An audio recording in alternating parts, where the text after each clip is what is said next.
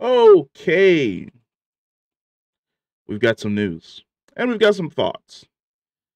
So let's jump into the article first, and then I'm going to give my opinion as to what the fuck Marvel should do with this character. So it was reported in Deadline that Marvel Studios' Blade removed from 2025 release schedule. Now, I'd like to remind you all that Blade was initially announced, I believe, back in 2019.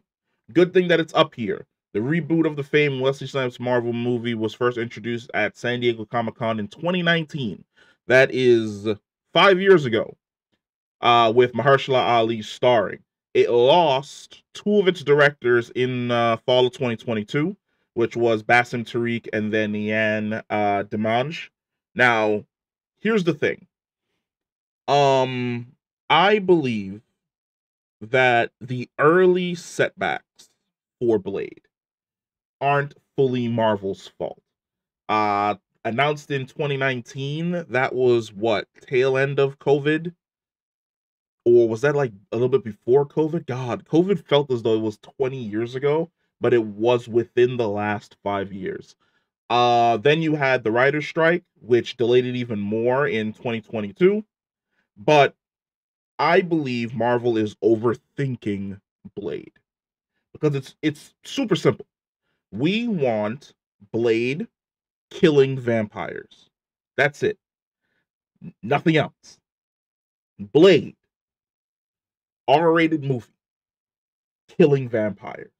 It's a simple formula.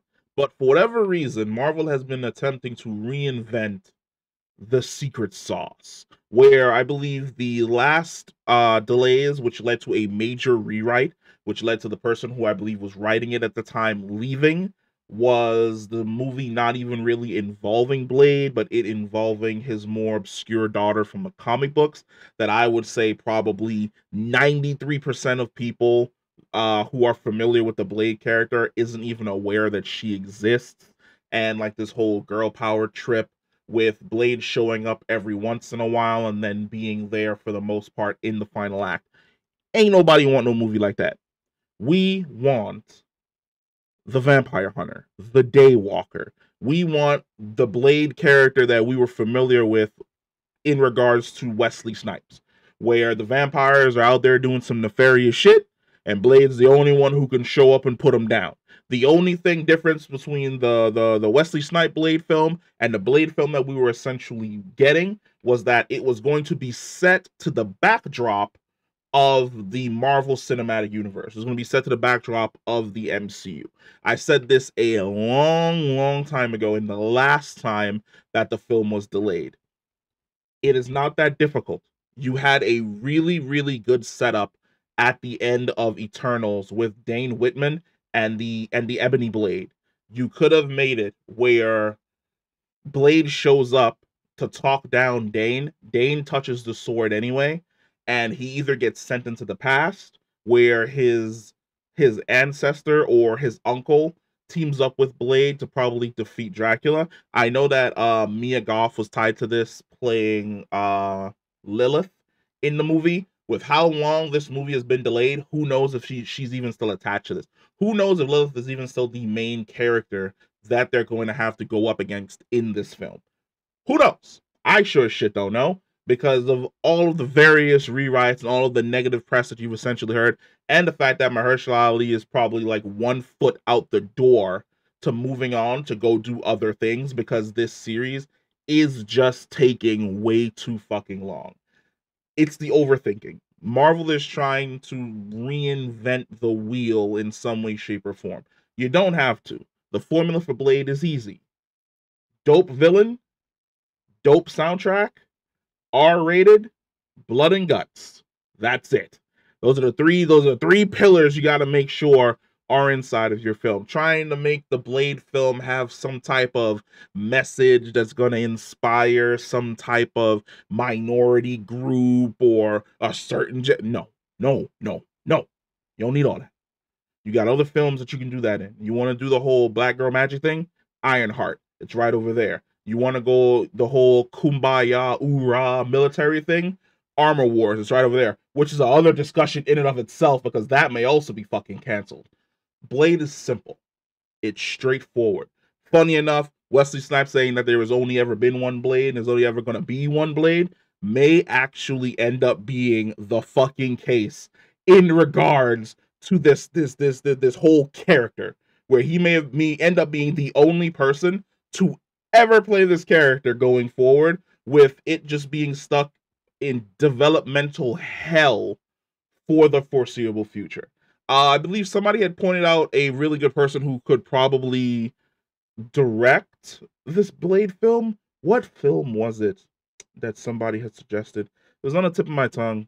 Somebody had suggested this really, really dope director who could handle Blade and the vampires and things along those lines, because he's done this before. I completely forget who he is, but if you remember someone, or if you have a suggestion about who you think should be the person directing the film, or who should be the person writing the film, comment down below, because at this point in time, this is honestly getting ridiculous. Like, I wouldn't be upset if Mahershala Ali just said fuck it and he left, because now you're playing with me.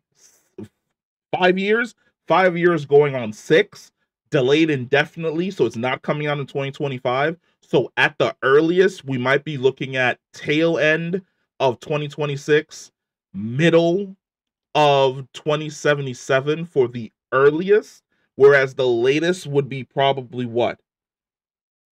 2028, 2029. At that point in time, when's Secret Wars? Hold on now. Wait a minute. Avengers Secret Wars. Secret Wars is in 2027.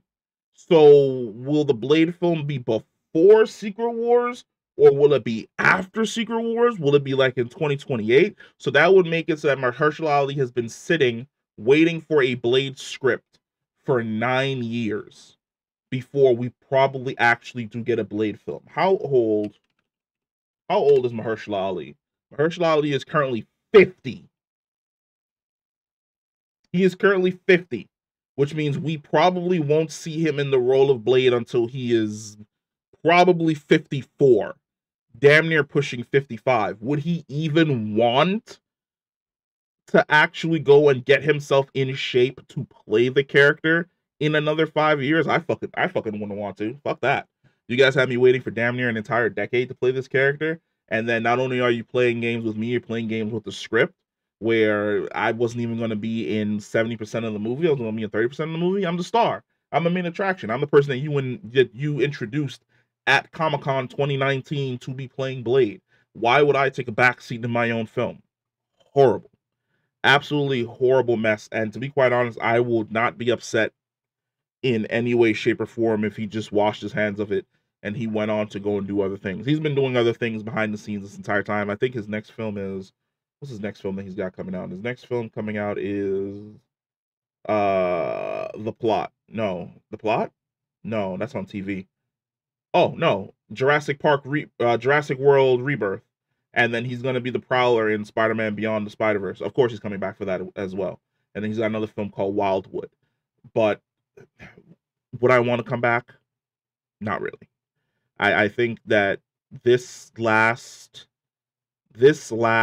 announcement that once again we're going on just an indefinite hiatus again, after the two directors left, after the writer's strike, after the constant rewrites, after the rewrite that had me be the secondary character in my own film, then the director and the movie going on hiatus again. No, that's too much stress. I wouldn't feel like dealing with that in any way, shape, or form. But let me know what you guys think about this whole Blade debacle situation. Comment down below, and I'll catch you in the next one. Peace.